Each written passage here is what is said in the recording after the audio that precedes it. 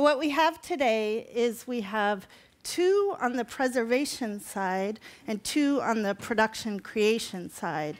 So given that this is a panel about preservation of a case study, we're actually going to have the 2 preservationists get up and present their work in preservation. And then we'll hear from you about your ideas. So Marc, why don't you go up?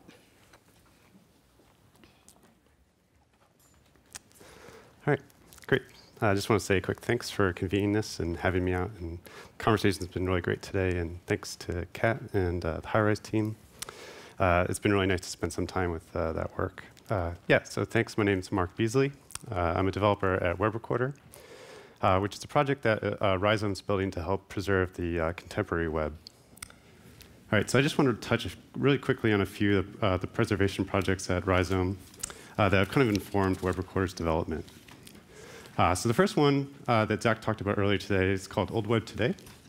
So that's what this project is sort of loading web archives with legacy emulated browsers in order to kind of show the web in its more original form for some of these old sites. And the second project launched just this last year called NetArt Anthology is again using emulated browsers along with some other preservation strategies to show sort of some of the works that have been made for the web over the last 30 years and sort of restage them. And so that brings me to Web Recorder. So Web Recorder is a tool to create high-fidelity interactive recordings of any site you browse. It's created by Ilya Kramer under the Rhizome's digital preservation lead, Dragan Espenshid, and along with design lead, Pat Shu. It's fully open source using open standards. We have major support from the Mellon Foundation, as well as additional support from the Knight Foundation. OK, so Web Recorder kind of provides a worm's eye view of the web. And what we mean by that is that it's very user-focused and user-driven. And so typically, web crawlers treat resources as a self-contained unit comprising a URL and a timestamp. But the contemporary web is much more dynamic and complicated. So often, crawlers don't execute or fully process JavaScript, dynamic and embedded content, and aspects of client-side rendering as well. User context, such as logged-in views or custom interactions or like configurations on the website, as well as algorithmic-driven views or location-based or durational type websites. So this is a quick diagram just to kind of show how Web Recorder works. So Web Recorder sits between your browser and the live web, recording requests and responses as you interact with the page. And so this is the record mode. And then, so when you go to replay mode, in replay mode, the page requests are then served from Web Recorder's local archive instead of the live web, restaging the browsing session and allowing for the same interactions that were performed in the source recording. So I just want to show a really quick example of recording my Twitter page. So you can load up Web Recorder, enter the URL that you want to record, and then once you log in, Web Recorder will start to capture the various page requests like JavaScript, image assets, and the rest. And you can see in the top left, the size incrementer is going up as those various things are captured. And so then I can interact with the page, for instance, looking at this tweet, and you can see the size incremented a little bit more. And so now I can go into replay mode. So this is restaging that session, and now all this data is coming from Web Recorder servers instead of the live web. And it's a rich context so that I can go in and interact with the same things that I interacted with in the source when I was recording it. And so now all this stuff is loading from Web Recorder servers. And then obviously, if I interact with something that isn't in the Web Recorder, in the source recording, it will not work. So you can see the error at the top. So this allows for the preservation of rich personal experiences of the web. So like Facebook pages or your Twitter or any other kind of like social media. And then additionally, we recently added remote browser support. So this is kind of building off of what we built for Old Web Today. So the ability to capture websites in emulated browsers that so you could support like Flash or other plugins that are sort of unavailable or becoming obsolete in your sort of modern browser. So I just want to show a really quick example. So, when you visit a Flash site now, you get kind of like the opt-in, but soon that'll be not even the case where you won't be able to use Flash. So here I am choosing a browser that has a fixed environment that supports Flash. And I was going to record this Young-Hae Chang piece called Pow Pow Pow. So I hit record, and what actually is happening is that a remote browser is being, or an emulated browser is being launched, and it's sending that URL, and it's recording the Flash site. So you can see at the top, it's recorded 4 megs. And you can see it's kind of like a browser within the browser. And so now when I replay, that same session is available in a stable, sort of fixed environment so that this Flash page will always be accessible. So today we're going to be talking about HIGHRISE and just evaluating it really quickly and sort of checking the various projects. There are already some initial issues that I see, for instance, in the Universe Within project, when you're at this sort of the host selection mode and you choose a host, you get this alert message that says parse.com is shut down. So right away, there's some sort of like evidence of like link rot or service rot where the code was making a call out to parse.com, and now parse.com is shut down. So preservationists trying to preserve this piece are going to have to like go back and reverse engineer what that functionality was or comment it out. So again, like Web Recorder can help prevent these kind of situations by creating rich, interactive versions of the sites. So here you can see I'm interacting with actual recordings of 2 of the projects from HIGHRISE. And these are both being replayed from Web Recorder, so coming from Web Recorder servers. And all the sort of interactions and the various details are there. And so also preserving is not also generally about the site itself, but it could be the context around the site. So HIGHRISE had a sort of participatory aspect where like there's a Flickr pool here where users were contributing photos. Or in the New York Times piece, there's these comments. Or also in Facebook or other social media, there's like viewers sharing and engaging with the work. So it's important to be able to capture all these various different contexts. So current and future work, we just launched a desktop player, so that'll be available, or is available now to download. And that allows you to be able to download your recordings and play them from your desktop without an internet connection. We're expanding our emulation work to include more browsers and even new environments. Discovering annotations, so being able to find new other people's recordings and collections. And then we're improving our live streaming video support, so being able to use or record and replay live streaming video. Thanks. Thank you. Next, we have Marc Bramoullé, who will talk about his work at Ubisoft. Hello. Thank you for inviting me as well to the MIT and the Centre Phi. So yeah, I'm Marc Bramoullé. I'm working at Ubisoft as the enterprise content manager. So basically, my mandate is to make sure that anyone internally finds the right content at the right time. And to make sure of that, like we have to ensure that the key content is identified, organized, easily accessible, and reusable. So the preservation is part of the mandate that I have for the team internally. To do so, I have a team of around between 13 to 15 people working with me on this, on 3 different aspects. Product management, product owner, so we are working with the dev team internally to deliver tools in order to manage efficiently our content. Tools like an enterprise search engine, we have an internal social network, we have an internal YouTube-like video platform. So we are developing mainly our own tools as well. We have also some people working as content strategists, so the purpose of this team is to make sure that the content is well organized, no matter the place, so it's well structured with the right metadata, with the right convention naming, and so on. And community manager, and their mandate is to promote key content, key knowledge, in order content to be reused, because preservation is in itself not a goal, it's also a way to make sure that the content at the end is reused, to innovate, to save time, and the community manager has to promote this content, to curate this content internally, and I will show you afterwards like the kind of platform that we have and how they are using this platform. So I've been working at Ubisoft for 7 years now, and yeah, still growing. The company now has about 12,000 people around the world, so it's like we've grown a lot in the past few years. You have to know as well that one project like Assassin's Creed can reach up to 1,000 people in around 8 studios, working for 2 years or 3 years on the same game. So it's kind of a challenge to make sure that they access to the right content, to the right assets. And yeah, so 80% of them are in production, and yeah, I'm working here in Montreal, close to the teams, close to the people who are doing these amazing games.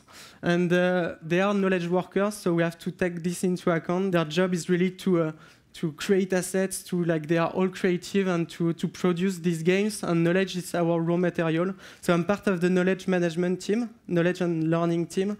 So really not only manage content, but knowledge.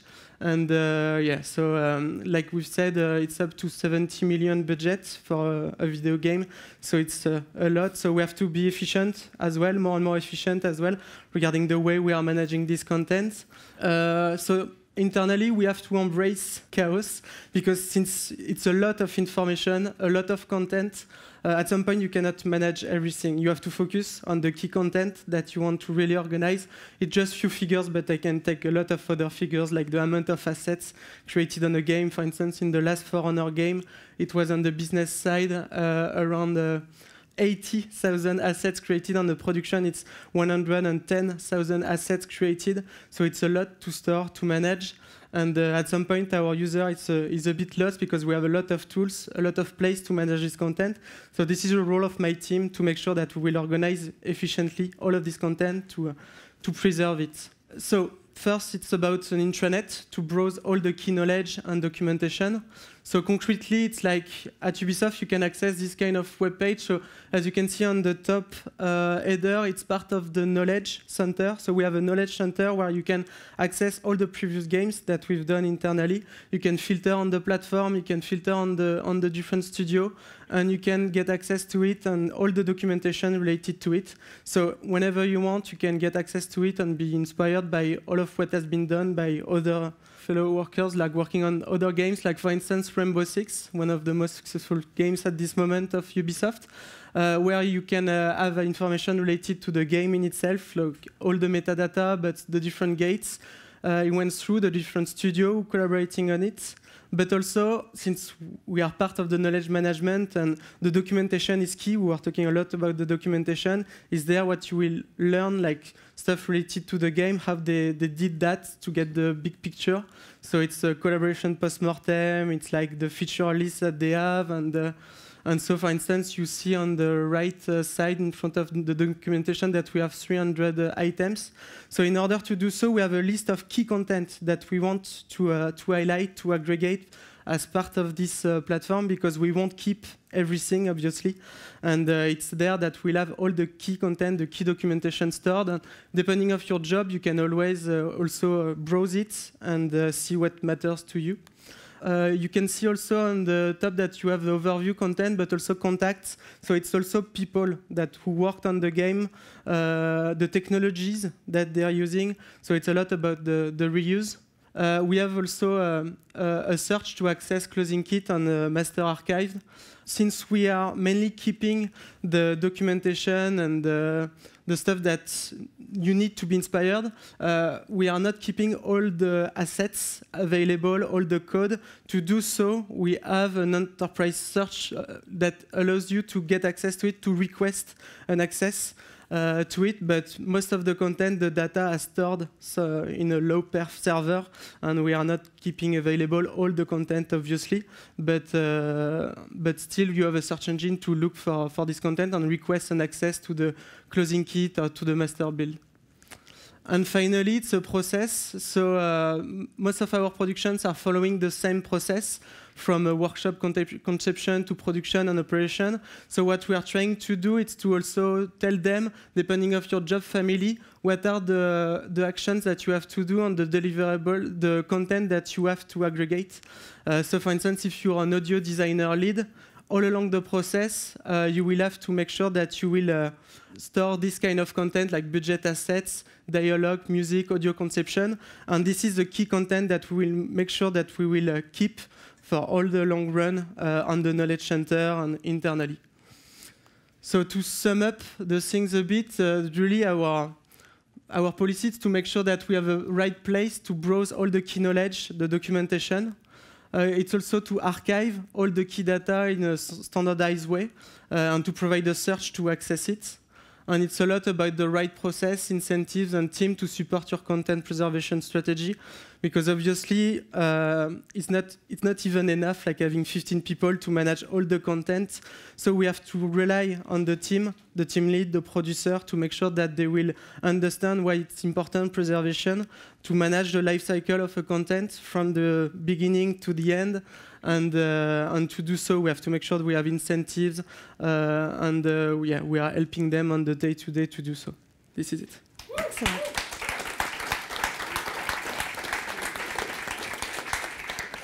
Thank you. And next we have Marianne, who's going to talk about preservation at ARTE. Yeah, I'm Marianne Lévy-Leblond. I'm working in the web department in ARTE France, based in Paris. And we've been producing interactive things for roughly 10 years. I'd say we have been involved in something like 70 to 80 different works, very diverse. And I think the thing to keep in mind in the way we approach this issue is that we have this double mandate, both as a co-producer, meaning commissioning, or co-commissioning production. We then are a partner both for financing and editorially, but we're also a media, and we are publishing, distributing the works we co-produce. What that means is that we're not the owners of our production. We co-own them with the producer and other partners.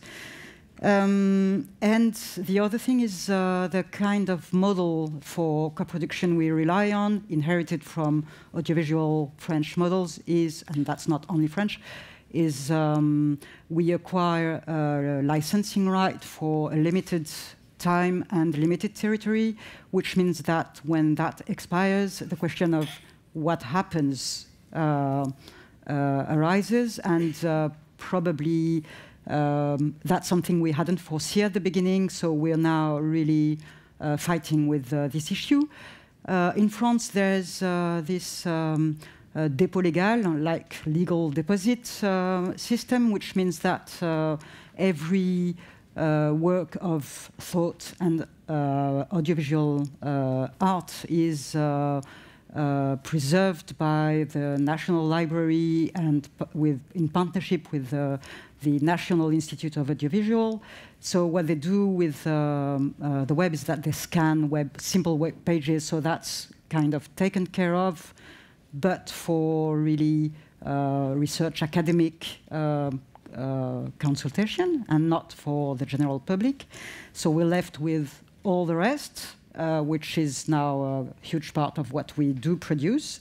What I see now as a number of issues is one, the kind of tension we live in between real encouragement to innovate, use the last technologies, uses, tools, devices, which is in a way absolutely opposite to the idea of accessibility and preservation. So that's really an issue. Another thing is there is the currently structuring of the professional scene in France. Producers are interactive producers have created like 2 years ago an association which makes them a kind of proper group to talk with the different French protagonists of this issue. And another last thing is that within our team, we started very modestly to produce video games recently. And that's been a really interesting school of to learn some methods of whether maintenance or preservation.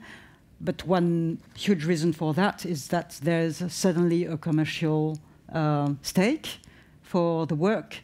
And that's still very marginal among what we do, because essentially we produce based on public money for the public, and we distribute free works. But obviously it's not because it's free that it has no value, so we're like left with the question. Excellent, thank you. And Hugues, why don't we talk about NFB? So yes, my name is Hugues Sweeney. I'm executive producer. I run the interactive studio in Montreal. The NFB is a almost 80-year-old institution. We took a digital shift at the end of the 2000s. Now we've produced, in my studio, we've produced more than 60 different pieces. A lot of web stuff, but also mobile stuff, installation. We do VR, AR. We're doing something that's going to come out this year in Messenger. So we're doing something on Twitch. So there's a very wide variety of platforms and form and content. So it's a bit like a sand, like you're trying to grasp it and it always goes between the fingers. And the array is so large, like at one extent there's like a HTML5 very simple project that you can really encapsulate. And at the other end, we did a project where we took the stories from people in the neighborhood and they was translated into scarves. So what do you do with the scarves? So for me, there is that being said, in the mandate of the NAB, we need to archive what we do. And with film, we know how to do this very good. Like we can, like good 35 millimeter in the appropriate condition can be kept for like 1,000 years, and this is not a joke number, it's a real number. And there's been challenges throughout the decades, like even the beginning of the video production at the beginning of the 70s brought very important challenges, and digital in the 80s, etc. So with the interactive work, the goal, it's like a multiple layer thing. Like I think the first thing is to make sure that all the assets are secured properly, which is the case, like all the different sources of every part of the project separately need to be kept appropriately. So that's the first layer. The second layer is to document the experience properly, because there are living organism, if I can say, which we kind of do okay, that we could do better. And I almost feel like smarter, like more the day advance today, I get like ideas and okay, that we could do that, and okay, no, that's a good idea. And the third layer is really to reactivate a production at any moment in time, and that's the most hard part. For me, the challenges is really about accessibility versus archival. It's really hard to think 50 years ahead when you have difficulty to think 5 years ahead. And even like in a period where the project is still active and technology is broken, so it brings you to the second challenge, which is a money challenge. Like, do you put a dollar in like new ideas and new audiences and new stories and projects, or you put it in stuff you already done to make sure that they're going to be accessible? And the other challenge, I guess, is yes, to do scarves and HTML5. It's just that to not constrain creativity by archival process. So it's always like a kind of a dilemma. Excellent, great. And we're lucky enough to have the director of HIGHRISE here with us, who's going to now come up and present HIGHRISE, Katerina Cizek.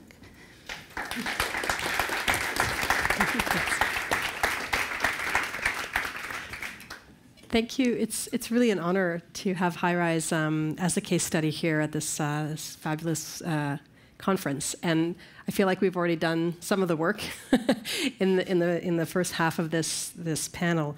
But I thought I'd just go through the project quickly and just give you a sense of the kind of cross-sect the project in a few different ways. And just to give you a quick background on me, my name is Kat Cizek, and I'm now with the MIT Open Documentary Lab, and I'm there to launch an emerging new studio, which is not unrelated to the preservation of some of the ideas of HIGHRISE. It's a co-creation studio. So, but for 7 years, I worked at the National Film Board of Canada with two producers that are here with us today, David Oppenheim, I did the last iteration of HIGHRISE with, and Jerry Flahive, who helped create the whole project from the beginning until almost the end. And just to give you a sense of the scope of the project, the kinds of critical acclaim it received, and the kind of press, the users, and the scholarly citations. This is for the project as a whole. But this is a map that sets out the actual individual editorial story elements of the project. So 2008 to 2015, the idea was to take the HIGHRISE building as a storytelling prism for the 21st century, to look at some of the biggest issues of our time through this very vernacular building that so many of us just drive by in so many of our cities. So some of it was done very locally on a local scale in Toronto, Ontario, and then we kind of spanned out into a global vision of the HIGHRISE building as being a ubiquitous expression of globalization. So I'm going to just break it down quickly by story, by platform and technology, by assets, and by process. And I'll leave the panel and the audiences with one special question that I have looking back at this project. By story, so there's basically 5 major digital documentaries that were made over the course of 7 years, and using various different platforms that I'll talk about later. But I'll just show you clips from 3 of them to give you a sense of the aesthetics and some of the editorial content.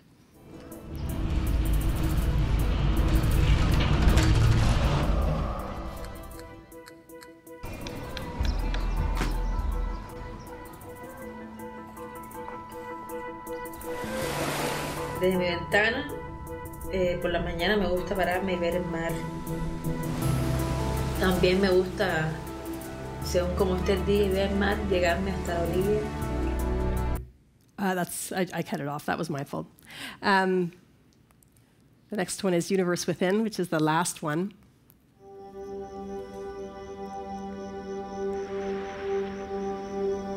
High-rises are a kind of metaphor for the way we live today, physically together, yet very much apart. You shut the door to your apartment and connect to the world through the internet. In my apartment, I have a laptop, my iPhone, a table, and 3 chairs. Sometimes I picture the internet as a spider web and all these little bugs trying to get out. And the next one is a collaboration with the New York Times. So it actually sits, unlike everything else at HIGHRISE, which sits at National Film Board of Canada, this one is actually on the New York Times servers. The new luxury high-rise places are getting smarter, greener, taller, while the new low-rent trend downtown is to make the units smaller and smaller and smaller.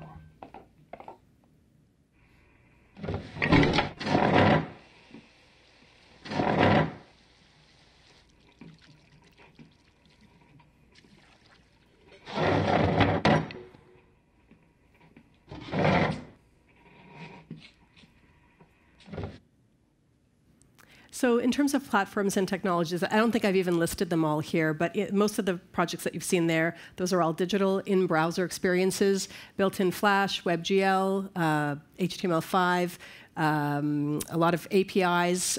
For example, in 1 Millionth Tower, we bring in a weather API from Yahoo. We used Flickr as the foundation for user-generated content. Google Street View, we worked with DepthKit, which is now a Scatter studio in New York City.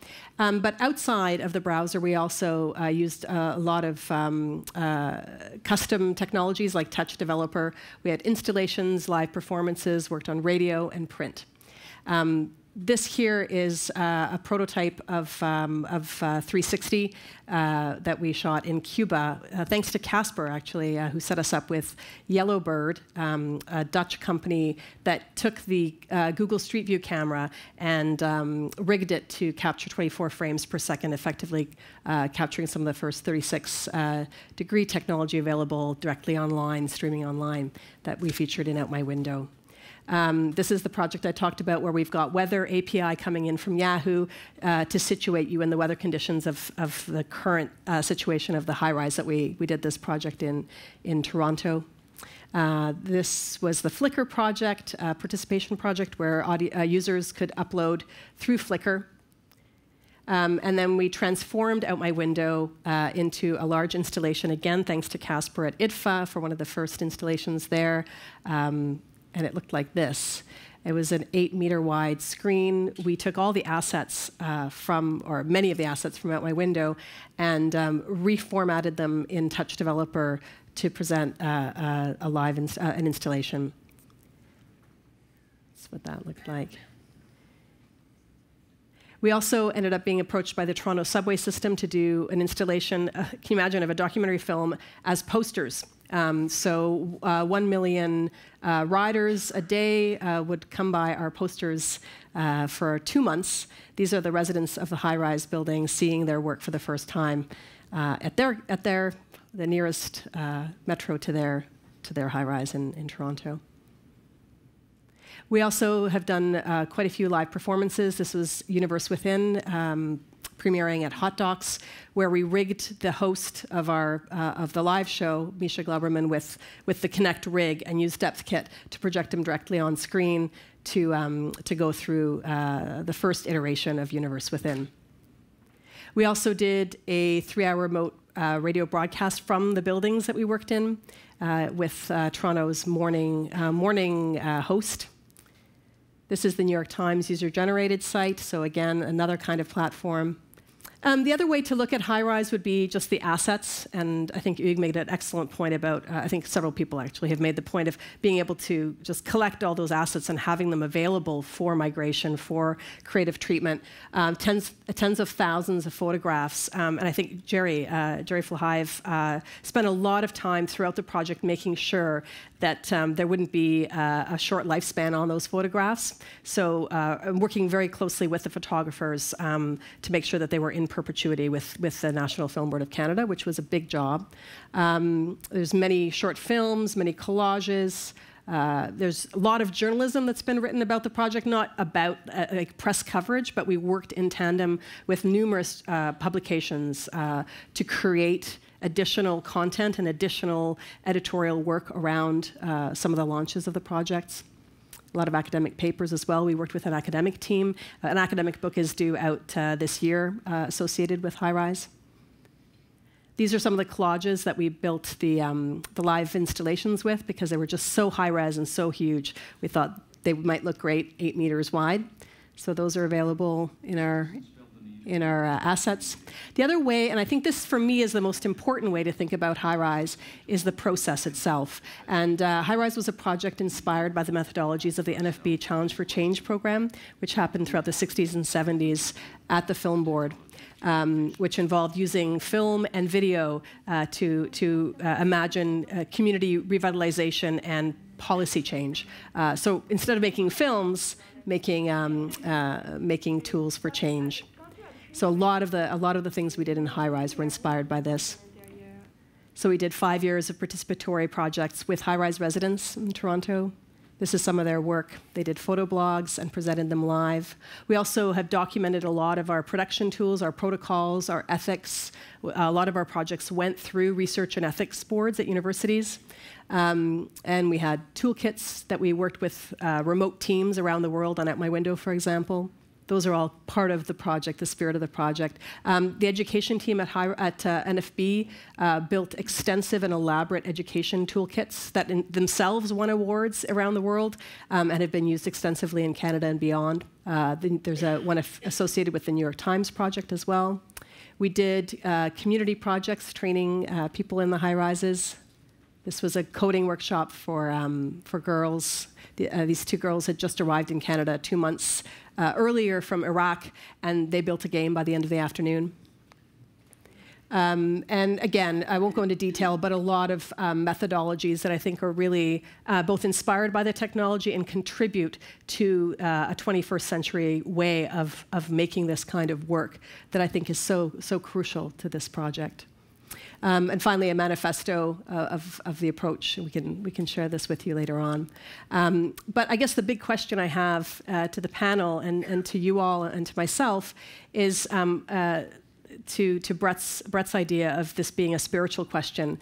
It's not just about preserving the sum of the parts of a project, but how do you approach it as a legacy and as a whole? Much like what Vincent showed us today, how can we zigify HIGHRISE? How can we resurrect the zig in HIGHRISE? So that's my question to you. Excellent. Thank you so much. Thank you. So we're going to hold on to that question.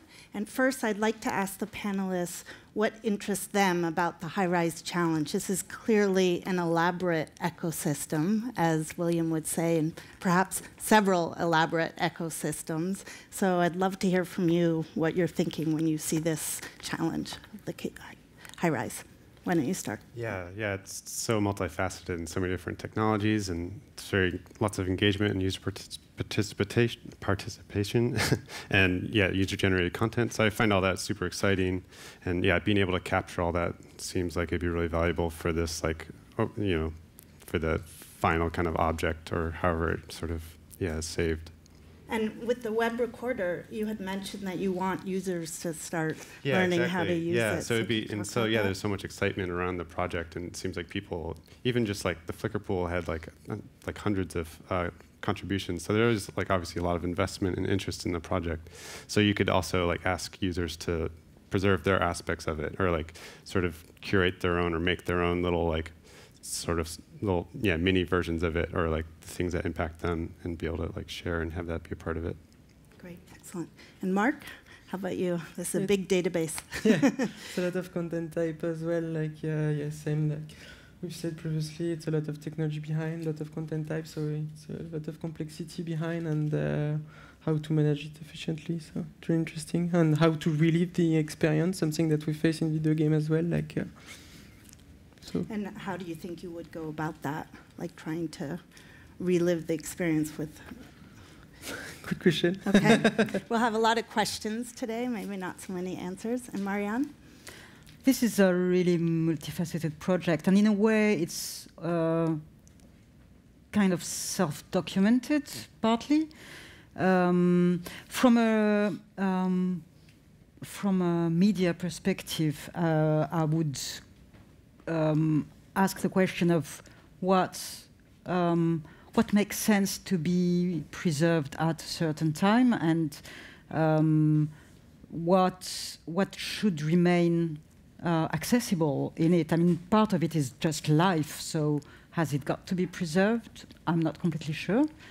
Another question is something which, an actual question for all the protagonists of the project.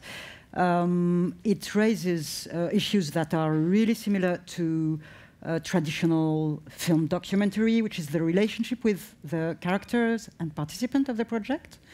When a film is being done with characters, you make a formal deal with them of the way their life at a certain moment in their life, in time, will be documented and made accessible for a general audience. When, 20 years later, the film continues to travel in festivals, it's a very small and contained audience, so that basically doesn't raise any problem. But if you maintain that online, we're talking about something really different. And my experience from a broadcaster's point of view is that you cannot mess with that. The question of whether the people in documentaries in general want or not to be shown publicly 20 years later is really a question. Yeah, and is that something you ask people, and you have your producers ask when they're that's kind of basic rule for documentary production. You ask people their authorization. And it's documented, so for the and that's with really precise parameters of when and where the result will be shown. Yeah. Excellent. And Hugues, what do you think is interesting about this? How rigorously it's self-documented. It just tells how we should be more rigorous about self-documenting when we do stuff. That's one thing for sure. The other thing is how do we archive or preserve the users or the audience? Because for me, the difference, if there's one specific distinction about interactive documentary or interactive narrative, is that there's somebody at the center that is doing something. May it be a game, may it be a website, whatever, a project like that, a participatory approach, you're contributing, you're moving a mouse, whatever. And that person is in the mind of the creator, the artist, the production team, all the way through from the intention to the exploitation of the piece. So how do we archive that? And we don't do that. We tend to be very focused about what we produce, but not very focused about the people that will play with it. And so it can be about the comments that are raised. Like right now, we have a social media story that kind of make people react in a very strong way, and it's interesting how it unfolds throughout days. So even that, but like also like at some point we had like the blah blah project from Vincent Morissette. At some morning, he sends me like somebody at the other end of the world that is filming herself play blah blah and reacting. Like that should be part of a memory of a project in 20 years from now. So, and I think that's inspired a lot by what Caspar is doing at DocLab with how you show a web piece, for instance, in a concert venue. We do more and more like a physical manifestation of our project. So it's interesting because you can bring audience on the stage for the Insomnia project, for instance. People came on stage and answering Insomnia question live in front of 80 people with a musician playing at the same time, and we kind of document that. So it's interesting how you get the intimacy and the input of the people, and for me that's a central element that we need to shape a bit more and understand how we do that. And do you have some thoughts that you've been thinking today about ways to capture user experience? Well, I think there's a part, like I like what Brett said about like don't try to make it accessible like through eternity. Just wrap it up in the appropriate manner at some point. And I think like for me it's like, I don't know, like documenting. Like how do you document with text, pictures, video? Even like one thought since we talked about this preparing for today, I think a lot about the books we make in like a museum art exhibit as a leave behind, just to keep a memory in time of that exhibit, because they are content of the piece, but also a look on the piece from third parties, may them be curators or academics or whoever, because there's so much a sense of timeliness to what we do also. Like what will it mean, like apart from the technology and making, what will it mean in 50 years from now to tackle like the high-rise problematic, or I don't know, like the insomnia thing. Like what does insomnia will mean in 200 years from now? I have no idea. So it's more about documentation, yeah. That leads to my next question, is really what is preservation for you all? We've had a whole day of thinking about preservation. We've heard many different types. We have documentation, we have emulation, migration, reinterpretation, and many different theories around it. And I'm curious from each of you sort of what preservation means to you, how you define it. My perspective of just like, obviously these objects don't live in a vacuum, so being able to like capture some of the life around the documentaries or like interactive sites would be really amazing. Like, for instance, with HIGHRISE, being able to capture like condo sale sites, or like discussions about people or discussions of public housing on like news sites, or people talking about rent stabilization, or like all these other like aspects of that are kind of incorporated into the work, so that those could kind of live on beyond with the piece itself. That's great. Yeah, to me it's about like content retrieval and like how to organize it in a way that it will be accessible. We talk a lot about accessibility, and this is key to me as well, because like we are not producing stuff just to archive it and it goes somewhere and maybe someday somebody will reuse it. Like a video game, like when you look at the amount of money that it will require to do a game, so you cannot reinvent the wheel again and again. So preserving is not only capturing the collective intelligence of the company, it's obviously also like making sure that this content is there so that people can reuse it to save time, but to innovate as well.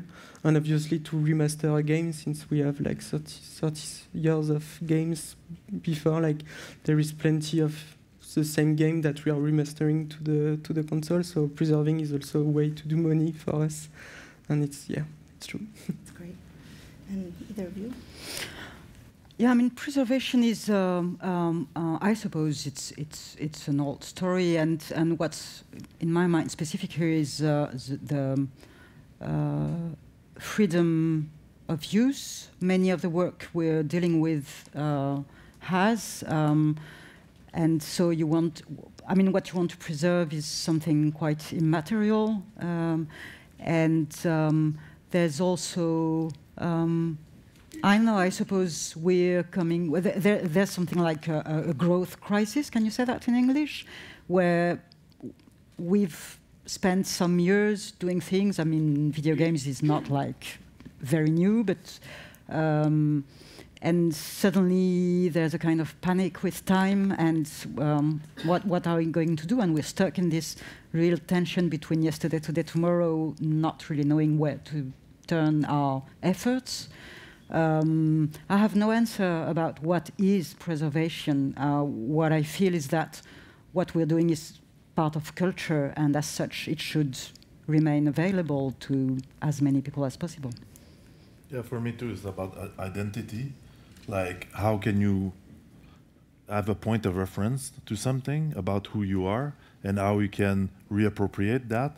And I just think about literature or music. These things go in cycle. They're not just it's not just one line ahead.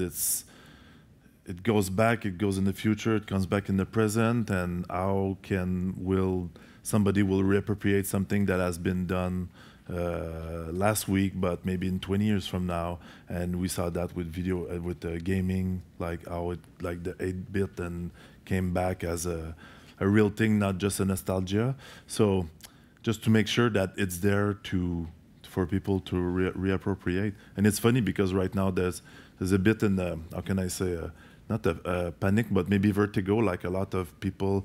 Montreal is a very prolific city in terms of digital creation, and it's pioneers. But I find it quite impressive that Vincent just ressuscité Zig today, but a lot of pioneer creators don't have their work accessible anymore. So what does it mean for people who are studying that are 19, 20, 21 years old? They're studying digital art, for instance, and they don't have any reference to the stuff that has been made in their own culture 10 or 15 years ago. So I think that, yeah, there's a necessity about the memory and identity.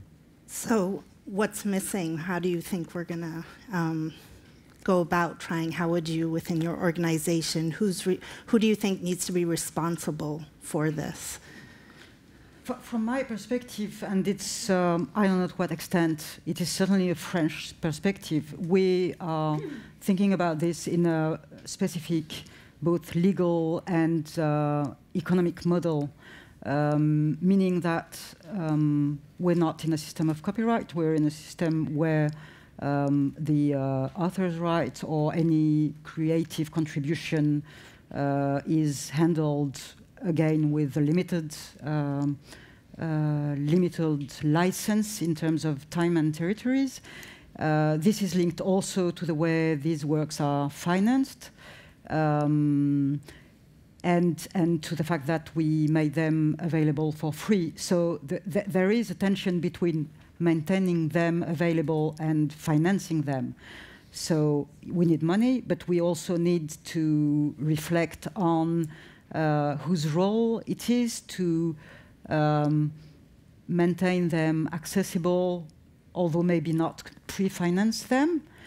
And another thing is the fact that a huge part of the sector in France is contributed through the public money. So in a way, it's a crowd-funded sector through taxes or through direct contribution. I think it would be fair that the money comes from the same source. I think it's possible, or it should be for the next 2 days. Afterwards, I don't know. But that's a shared responsibility, as the responsibility for producing these works is shared between broadcasters, producers, public support. Excellent. Anyone else? Well, it takes leadership, and I hope that we will put some efforts together. And what my wish with that conference today and the workshop tomorrow is that people, the most important is not what's happening right now during the conference, but what's going to be happening when we're all going to leave this conference, because it's not just about, it's about very thoughtful things, but it's about action plan too. And I think that we can put a couple of players together here and have a leadership example and find, because you look at all the all the resources and ideas and actual things already happening from you guys, from everything that happened before today. So there's already a lot of pieces of the puzzle there. So that's for me is very very motivating and optimistic. But we have to show leadership and work a bit together, not everybody in their own box, if I can say. Yeah, and like a layering of these approaches so that there's this redundancy, or there's like, just kind of like an added sort of, protection, and there's like all these different approaches to preserving it, and then those things can kind of live together. Do you think there's that the value or the sort of role of preservation changes in a public institution versus private? You're private, public. Is there a different value towards preservation or a different I'm sure there responsibility? Is. I'm sure there is. Definitively. Yeah. I mean, in a way, I'm kind of jealous of what he does. Yeah. But obviously, the commercial stake is a really good incentive for being really active there. On the past 9 months, it was like 60% of the turnover of Ubisoft was made on the back catalog. So like reliving an experience of inside a brain. For instance, Assassin's Creed, we've launched this new movie, but also there was a lot of players who didn't play the game but watched this movie, liked the movie, wanted to play the game, but not just the game, the last one, but the older one maybe that has been released. So we had to remaster. We launched the Assassin's Creed Ezio collection remaster on PS4, but it was done on PS3. So we have to make sure that you have the assets available and everything, obviously to sell it, but also to allow to our consumers, to the gamers, to relive the entire experience and the entire brand. And this is something that is interesting. So maybe bringing it back to Kat's question, who wants to take that on, about the legacy of HIGHRISE and how you might communicate it and preserve it for future generations? Any thoughts? What would be the overall legacy for the whole project? How you might preserve that or communicate it? What is it? Any thoughts? I mean, one good way, and it's not an answer to your question, is Kat telling about it. Yeah. There's I mean... Mm-hmm. We'll keep Kat alive. Preserve Kat Cizek. I think we did talk at one point, like it should be like a creative act, like it should be, this sort of, gesture to... Where is Kat? Kat, so in fact, Kat, why don't we ask you that question? How to preserve me? I don't know if it's possible. No HIGHRISE. I don't think that's a good idea. And if that's it. No, but what are you thinking about? If you could think, preserve it and you want to leave the legacy, how would you go about it? Or what do you think needs to happen? Yeah, I think there's several angles to this. I mean, there's definitely systemic questions that we need to ask about this work in general that I think all of you have really addressed and talked about today, and as everybody else has. But then I guess it's that, as Hugues said, the leadership and the understanding that the preservation is not just looking to the past, but to quote you, it's about creating a creative vision of how to, for the future, to look back. So in a way, it's to arm new generations with what the lessons we've learned and the things that have failed and the things that have worked, so that they don't have to be repeated. They can be remixed, and I think that's the biggest inspiring creative takeaway that I've had today. Excellent. It's also there while we're talking about documentation, and it's key to make sure also that we describe not the final goal, but the way we went to there, and like the whole process on this there, like where we're talking about not only content and preservation content, but knowledge preservation, which is key to me as well. Yeah. It's actually, documentation is very creative too. You have to get very creative of how you're going to document and what that means. It's all right, we've run out of time. I want to thank you very much. Thank you. All wonderful.